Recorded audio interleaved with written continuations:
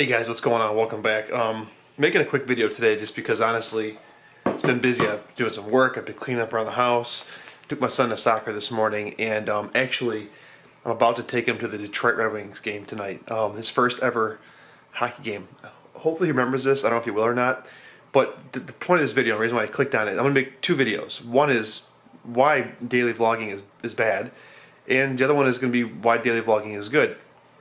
And this event tonight can be used for both purposes. So here's why I think daily vlogging is really bad for a lot of people, or for some people if you don't handle it correctly.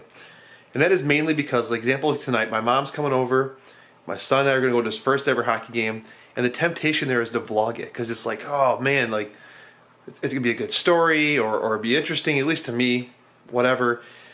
But the problem is you can't ever really turn it off. Like the entire time I'll be there, I'll be thinking about the story, trying to capture clips, trying to tell a story and figure how I'm going to put this together at the end. And I'm not going to be actually engaged with my mom, with my son, and just focused on spending that time with him.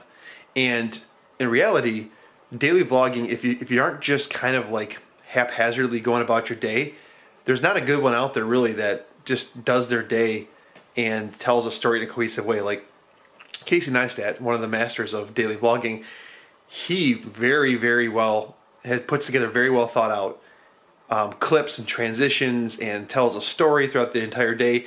That means his entire day, or a lot of his day, he's thinking about what he wants to say. And that takes a lot of mental capacity, when in reality I should just be engaged with my son, I should spend time with my mom, and I should be just in the moment. And so daily vlogging from that aspect is a very negative thing.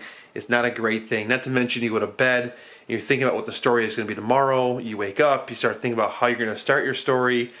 And then a lot of times the truth of it is too, right? Like today I don't have a video yet. You guys are going to see this maybe an hour, 2 hours after I record this. But then I have to now put this footage onto my phone or my iPad or my computer, whatever you guys use to edit. And then you have to edit, right? You have to find some music, you got to cut things together, you got to export, pick a thumbnail. You guys get the point. All that takes work, and it takes time away. So let me put it this way to you guys. You are sacrificing, or not sacrificing, you're taking your current life and you're not fully engaged in it in order to tell a story later, right? But then you have to rob from your future life to edit that story and put it together. Now, for a lot of people, that's like the artwork. That's the creativity, and they enjoy that process. And frankly, I do too. If I have downtime, I kind of like trying to do things and put things together. But daily vlogging oftentimes does not grant you that time or that freedom to just do that. And so, anyways, for those couple reasons, I think daily vlogging is really bad. If you're thinking about daily vlogging, I think that's some of the very negative side of things. It's actually not being in the moment because you're trying to tell a story. It's robbing from future moments because you have to put the story together. And it takes away brain space for you to think about something else. So I want to share that with you guys. Tomorrow I'll make a video talking about why I think daily vlogging is good. And I'll be honest with you, I'm like 12 days, 13 days into this now, whatever it is. I got like 320 something to go.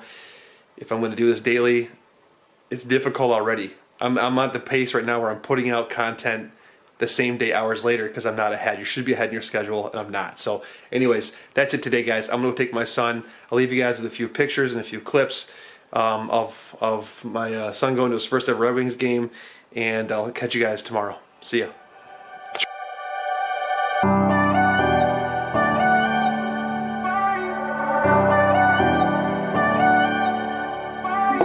Touch my skin and left your mark. You knew all the words to say.